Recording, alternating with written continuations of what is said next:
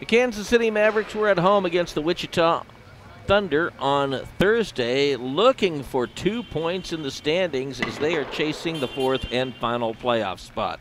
After a scoreless first period, scoring to put the Wichita Thunder up by a 1-0 count was Stephen Fournier as he took a pass from Beauregard. It was 1-0, the Thunder with the lead. But then the Mavericks came back as Giorgio Estefan tied the contest as he ripped one by Ian Scott, who played the first and second periods. Giorgio Estefan blasted one as the goaltender may have been screened by his teammate, Garrett Schmitz. Then Mateo Gennaro redirected a shot home for the Thunder, and Wichita was up 2-1. But Derek Angley tied the game 2-2 as a perfect setup for him to the goaltender's right, and he did not miss. Firing that pass was Lane Scheidel. 2-2 at that point.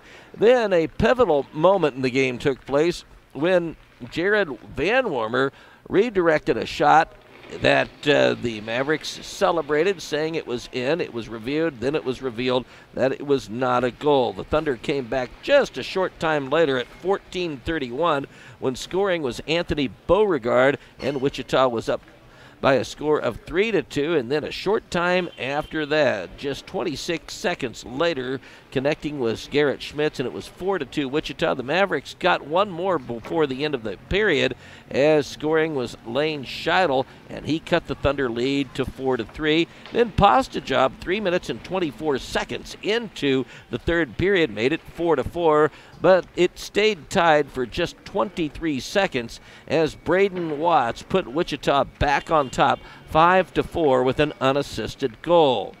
At 10 minutes and 6 seconds, Greg Morrow scored in the third period for the Mavericks, his first goal in a Mavericks uniform as he blasted it from just inside the blue line. That goal from Greg Morrow tied the game.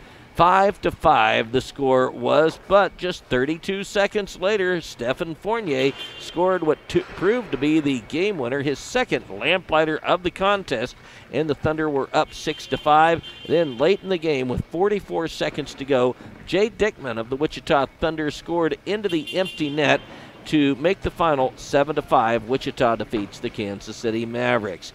Mavericks and Thunder meet again in Independence coming up on Saturday, 7:05 the time for the opening faceoff.